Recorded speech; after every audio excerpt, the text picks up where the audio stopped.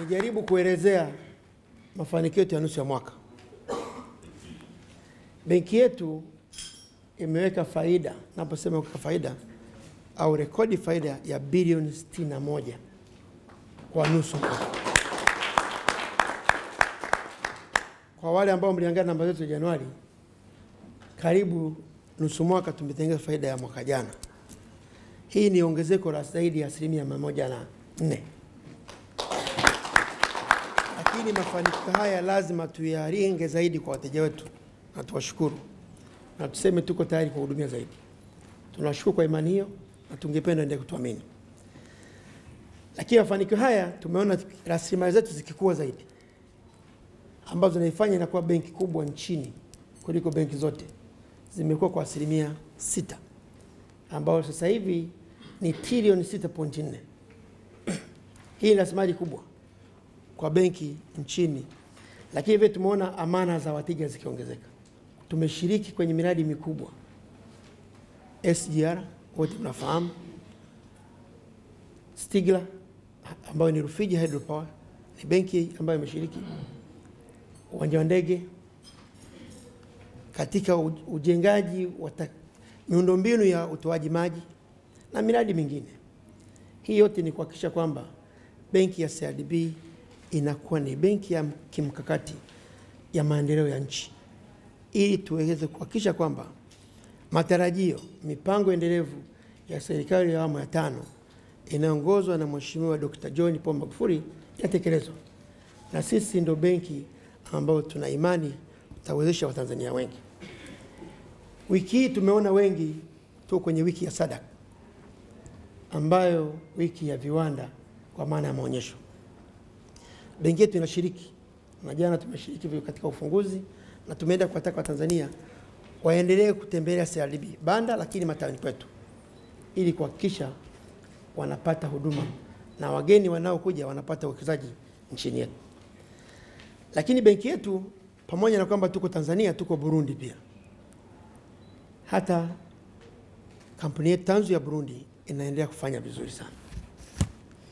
Kwa maana uwekezaji ule umeendelea kwa mzuri, na tunatarajia kwamba kwa mapato yanayopatikana wa Burundi yatatupa fursa vile vile kuangalia mea mingine ya uwekezaji. Sasa nigusie maeneo machache ambayo tumeyafanyia kazi na ambayo nadhani ni vizuri kwa jisho wateja wetu.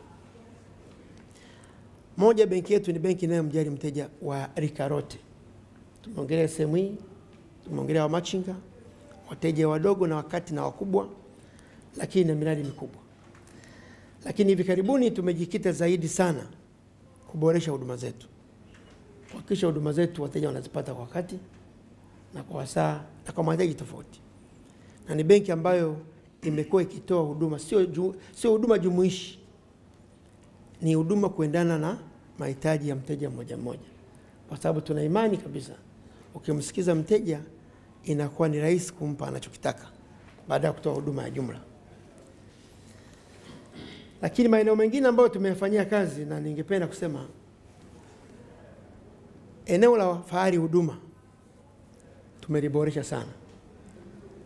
Tunatarajia wateja wengi wawe ndio wateja wetu au wadau wa kimkakati katika kutoa huduma zetu, kuhakikisha mawakala wanafika hadi vijijini.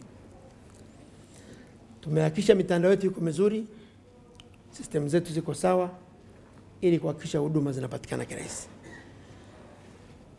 Tumeshirikiana na mitandao ya simu yote kuhakikisha kwamba kila mteja mwenye laini ya simu ya aina yote ile anapata huduma za kibenki. Maana tumekuwa tukisisitiza dijitali. Na tunachokiona sasa, 80% ya miamala ya benki inafanyika nje ya benki. Kwetu haya ni mafanikio makubwa kidijitali.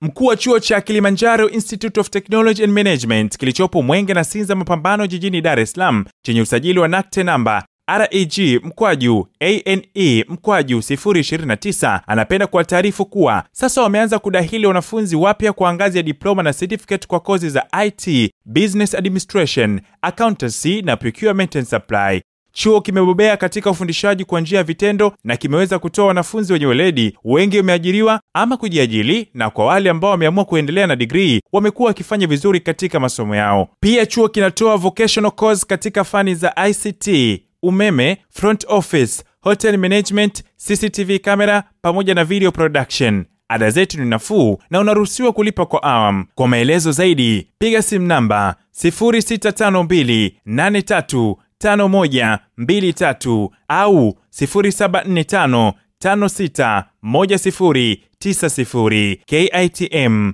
elimu na ujuzi kwa maendeleo ya viwanda.